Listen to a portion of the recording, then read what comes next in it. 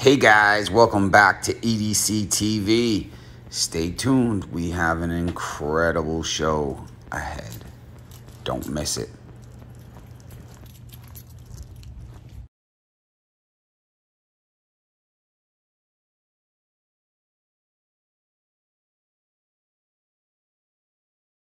All right, guys, welcome back.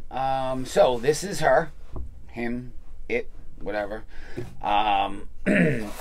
This is how I have my Maxpedition FR-1 medical combat pouch. I'm just gonna say first aid kit. It's a lot easier. But so this is it. Now, what I did was, you can't buy this. I mean, you can buy the pouch. You can't buy what's inside in one kit. I bought all different pieces from all over the place and made the kit, you know, for what I wanted. So, you know about Maxpedition's products. I don't want to go into the specs. It has the Molly webbing. It has the YKK zippers and the carry handles, the D-rings, all that other good stuff. It's not what this video is about. What this video is about is how and what I have inside this amazing kit. Now this kit, it does have like the drawstring, so either it can open up like this, or fully clamshell open. I guess for the video we can just leave it like that. But alright, so one of the things I have inside, which you saw was just sitting there, it's a SWAT tourniquet.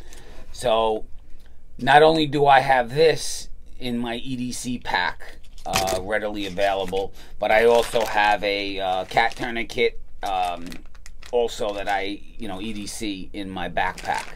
I am getting a better case for this. This is just how it came in a Ziploc bag, but I'm going to be upgrading that. So I'm going to go over everything. I'm not going to really pull everything out, but it's important, guys, from the research I did, to have on you medications for part of your medical kit.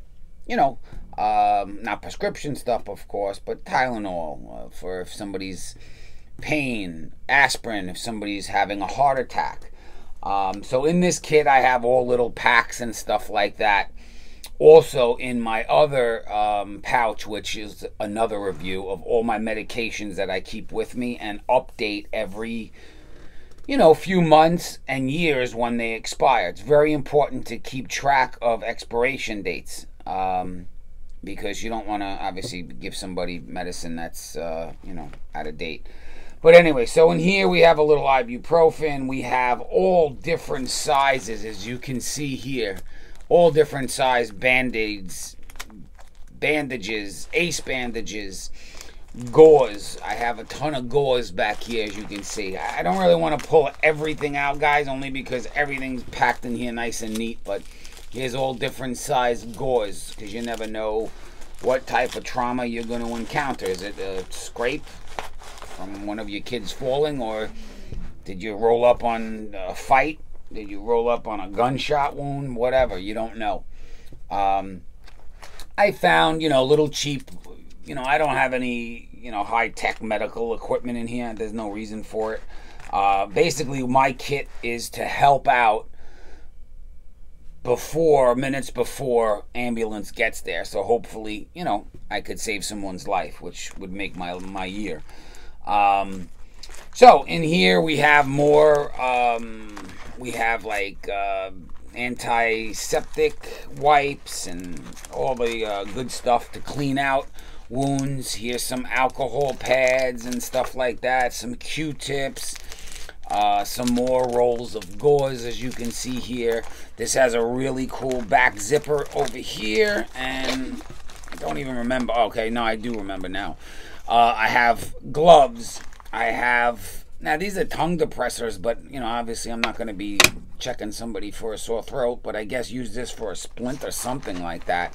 Which brings me to my next find, Zulco padded aluminum splint. This is hard as a rock. It looks soft, but it's not. So if you do break a bone, you can wrap this around the arm, leg, wherever, and it'll hold it still.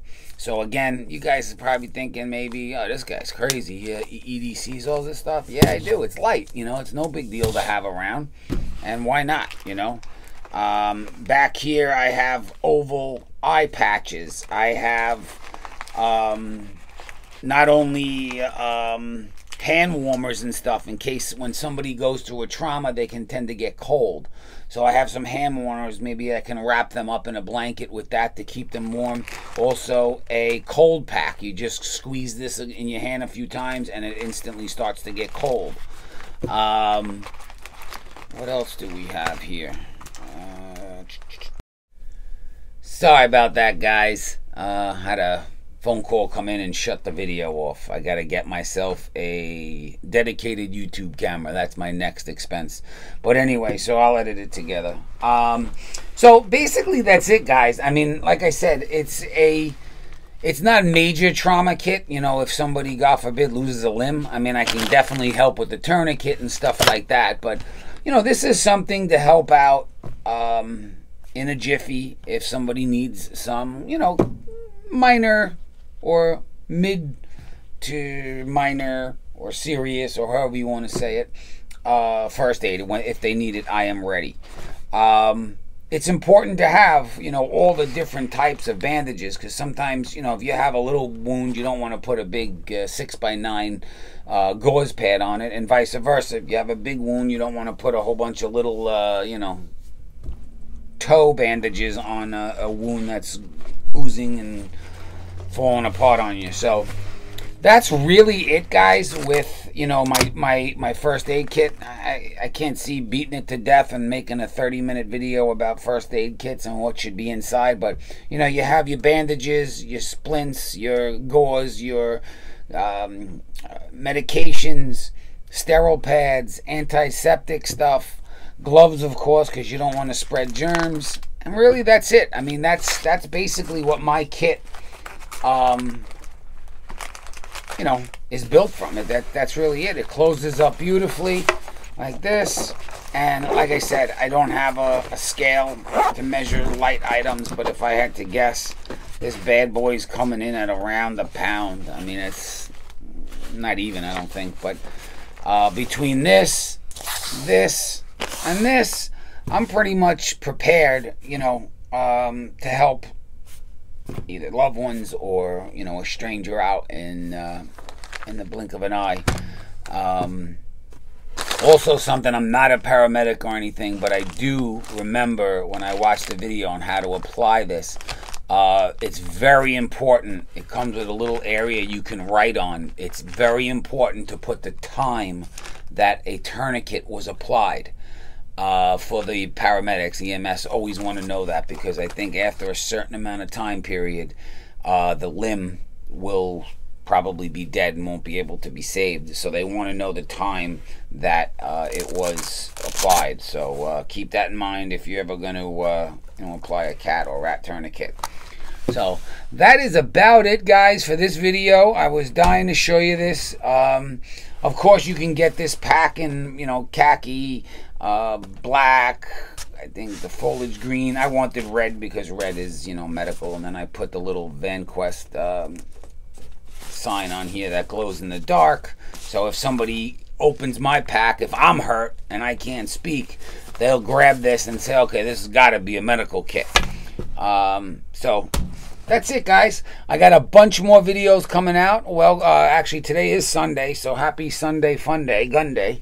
And as you can see, my shirt here, God, Guns, and Trump. If I don't want to talk political, because I don't want to upset anybody, but everybody has their own views and entitled to them. So that's about it, guys. Stay tuned. The next video you're going to see after this one gets posted is, I've been promising you it, my Maxpedition EDC pack. Now this, about 2.5 pounds. This stays with this kit along with my medication pouch in my backpack at all times and goes everywhere with me. I'm going to give you the breakdown on this. There's a lot of good stuff in here. You can see how thick this bad boy is. And again, this isn't to, you know, build a house. It's just little things to have with me that makes either my life a little easier or I'll be able to help somebody else out. So stay tuned. That's coming up next. As always, guys, stay safe, stay cleaned, and be kind to one another. EDCDB is out.